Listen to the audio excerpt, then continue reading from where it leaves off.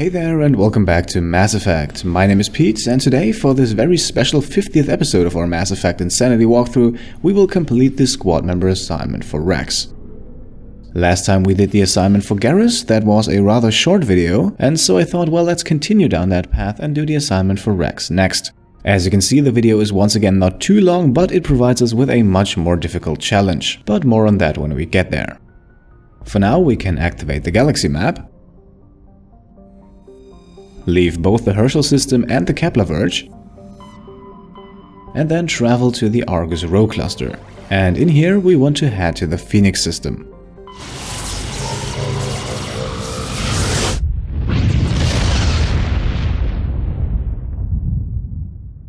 There are a total of 5 planets in this system. 2 of them, however, belong to the Pinnacle Station DLC, so we won't bother with those for the moment. Instead, we'll first grab ourselves some samarium on Ptashi, and then find a cobalt deposit on Vebinok. Those are the only 2 planets that can be surveyed in this system, so let us now land on Tuntau, where the Wrex family armor assignment will take place. For our squad, we will of course take Wrex, but we definitely need another biotic for this mission. Liara would be optimal, but then we won't have any tech abilities, so we'll have to settle with Kaidan, and I will explain the reason for that in just a second.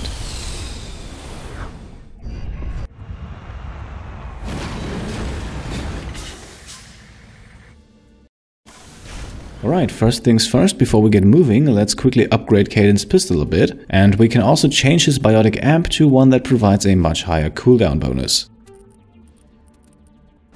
And with that out of the way, we can now mark what is called a hidden structure on the map, and that will be the location for the assignment.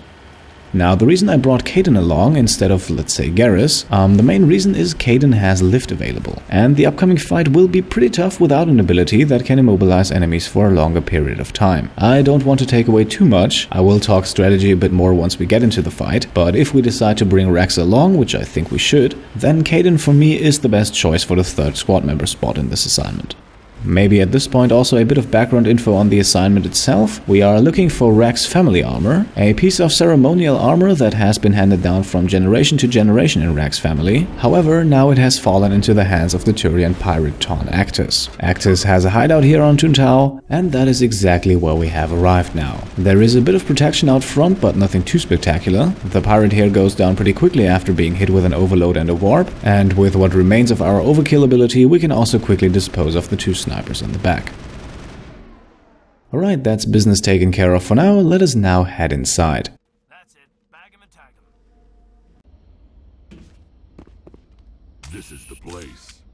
My armor's here somewhere. Alright, with Wrex telling us that we have indeed found the right place, it is now time to upgrade Kaidan before we start the combat. With Kaidan, we have 4 talent points to spend, and I would like to put them all in medicine. That will give us advanced neural shock, and I think we still have enough level ups left to get that up to master level. Then we can also quickly put 2 armor upgrades on Kaidan. I forgot that earlier. And now we can get things started with a bang. We can fire 1 shot to alert our enemies, and then use overload to detonate the fuel tank on top of the balcony here. This has a good chance to insta-kill at least 1 enemy, and it will also severely damage a few others.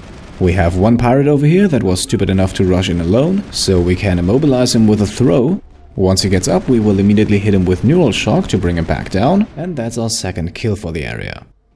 Just a few seconds later, our main antagonist lurks around the corner, and just like the pirate before, he seems to be mostly on his own. He does, however, have an activated immunity ability, so before we really engage, we want to wait for that to wear down.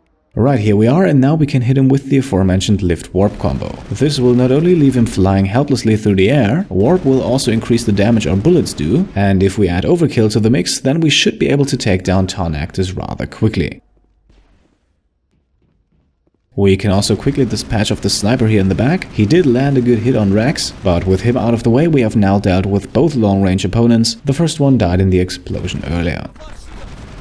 That is probably the strongest enemy of the area already dealt with, but to be honest, the other pirates are really not that much weaker. All of them also have both immunity and shield boost available, which makes taking them out a tedious task. And you can see how incredibly valuable Kaidan's lift ability is in these situations. Without it, we would only have the occasional throw available, and in most cases the enemies would just be able to run away, hide behind cover, use either immunity or shield boost, or in the worst case scenario both. Oh, and did I mention they also have health regeneration. In short, without any form of immobilizing abilities, preferably lift or singularity, this fight can quickly turn into a nightmare, especially on insanity difficulty.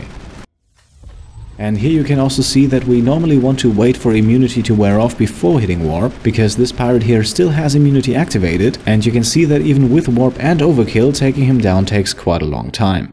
We eventually managed to do it anyway, and that now leaves only one more pirate, and surprise surprise, that one also has immunity activated. A throw takes him down, and while he's on the floor, immunity thankfully wears off, so now we can hit him with sabotage and then just wait until he gets back up, hit him with neural shock, and our assault rifle should take care of the rest.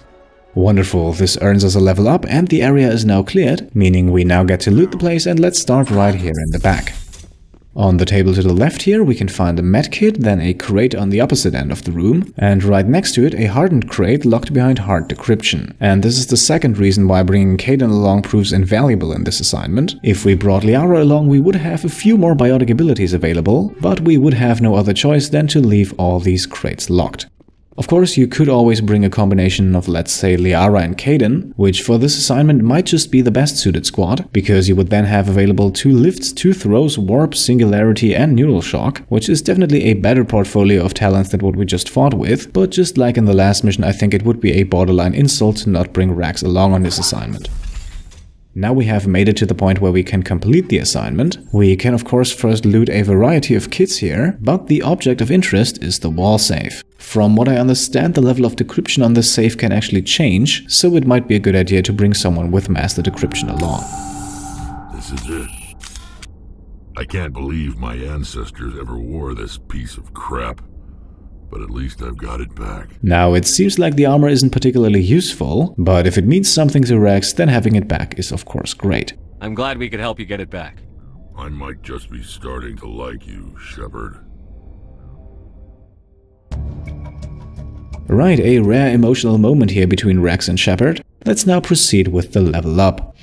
For Shepard, we can put the point in sniper rifles. This will unlock advanced assassination and leaves us with only 4 more points to spend until we have sniper rifles maxed out. Then for Kaidan, we continue in medicine, only 2 more points until we have master neural shock. And with Wrex, we will work our way towards advanced barrier and also the unlocking of stasis, which I want to get at least 1 point in. And now we can make our way back to the entrance and back outside. In total, we now have 4 more points of interest on Tuntau to visit. That will however not take too long, and once we're back on the Normandy, we can then also have a quick conversation with Wrex, which should be the icing on the cake for this assignment.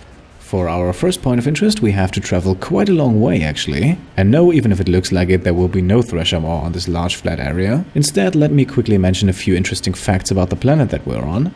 At first sight, Tuntau actually looks like a bit of an ice world. That, however, is not the case. With a surface temperature of roughly 20 degrees Celsius, the planet is rather temperate. The white crust on the planet's surface might come from a large concentration of sodium, which at least on our planet Earth often appears in a silvery white. But enough of the chemistry, we have now reached a lithium deposit, which we can survey for some experience points, but no money. If you remember, we are already at the credit limit, so we sadly can't acquire any more. Not that we would need to. While this first location was not marked on the map to begin with, the second point of interest, however, is. It is named debris initially, but as we get closer here, we can see what we're actually dealing with. Lying right in front of us is another crashed probe. Salvaging this one requires master electronics, once again a very good argument to have Kaidan in the squad, but of course you could also do the mission with your preferred squad for that, then return to the Normandy and then go back to Tuntau with a more tech-heavy squad, which will then take care of all the looting. Since Kaidan, however, does a very good job of combining the essential skills for combat in this assignment with the essential skills for looting, simply bringing him along should make the assignment easy enough to complete, and it will also save you a bit of time and 1 additional trip. Our third point of interest is now this mercury deposit here. Once again, we get a few experience points here, but no additional credits, and then we can travel to the last site on Tuntau, which is marked as an anomaly on the map.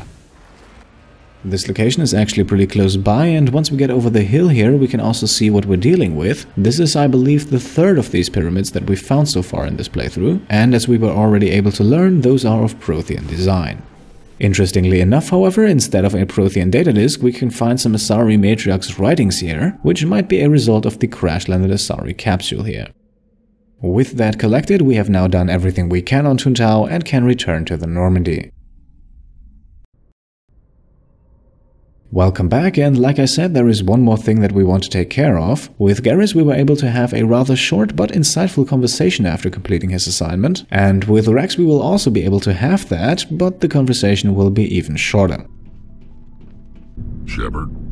As you can see, Wrex does not initiate dialogue about his armor himself, so we have to go with the family option here, even though we technically already asked him that. The answer will be slightly different this time though. You must have family other than your father. Don't you miss them? No. Now that I have my family's armor again, there's nothing left for me. And yeah, that is about all that Wrex has to say about his armor at this point. So long, Wrex. Shepard. So, we can now once again make the cut. I have 2 more assignments planned, those should then hopefully take us to level 50, and once we are at level 50 we can make the long-awaited return to the Citadel. For now I can say thank you all for watching, and I'll see you next time. Cheers.